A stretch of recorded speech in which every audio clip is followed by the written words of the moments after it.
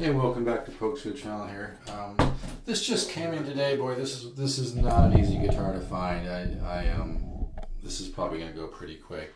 This is made in Japan in the 70s. Alvarez model 5064. It's got the cutaway.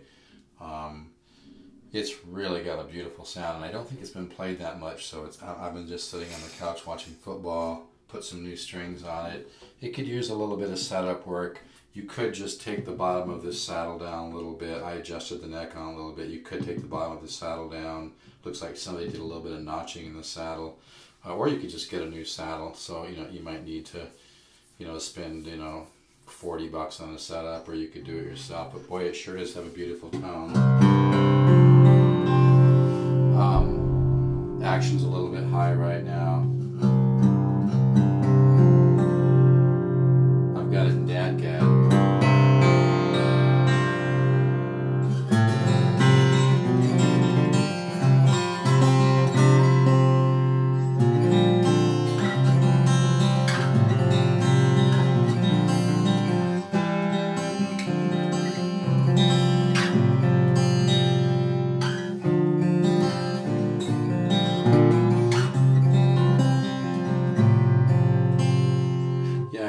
Tuned low, but that's just because I just adjusted the neck today. Whenever I adjust the neck on it, and it adjusted real easily, by the way, which is a really good sign, by the way.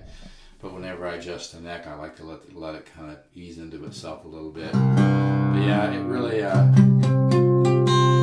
of has that kind of Alvarez Yairi kind of tone.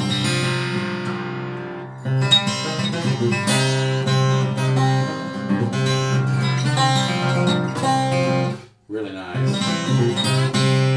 Just needs a little bit of setup work. So, but yeah, it's in really good shape. It's got kind of a nice big sound hole, and one of these just recently sold on eBay, for $5.50.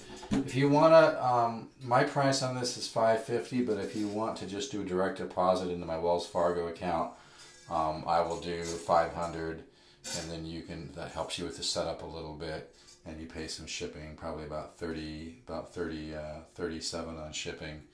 But yeah, these are just amazing sounding guitars. I don't get too many of these made in Japan in the 70s Alvarez guitars. And this is probably one of the more rare ones that I've seen. It's got a really nice looking rosette too, with some very intricate, hand done work there. But it's in really pretty good shape. I mean, the body looks really nice, and the back looks gorgeous, and it's a heck of a box.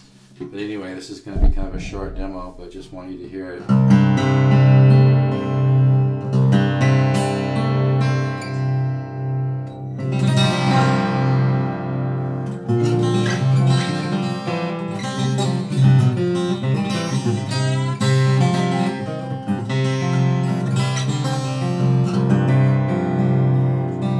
These are stretching out too. I just put on a set of 11s.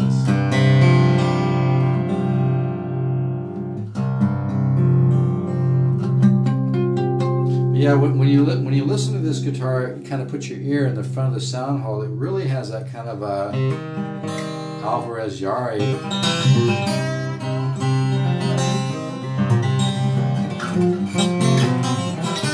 Kind of interesting overtones, and it's a beautiful tone.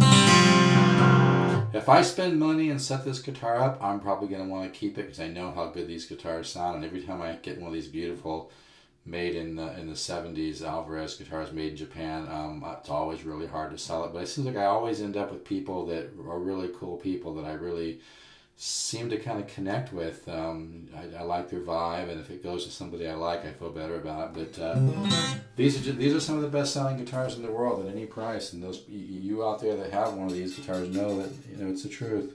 But this has really got a gorgeous top. It looks really nice, and it's a lot of guitar, man. But it does need a little bit of setup work. So, I mean, like I said, I know luthiers that would just take this.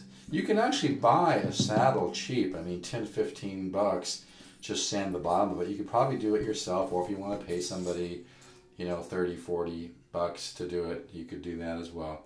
But it does need a little setup work. But like I said, I adjusted the neck today, and it adjusted easily, which is a very, very good sign. And just the fact that there is this much saddle is kind of a good sign too, because usually you find these and somebody's taking the saddle down super, super, super, super low.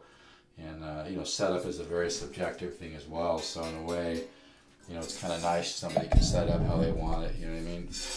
But I think if I was going to keep this guitar, I would just either sand the bottom of this present saddle down. I do see just a very slight crack in the saddle right here. Somebody might have notched it and maybe got a little aggressive. I'm not sure if it's a crack. Yeah, it feels like a little crack.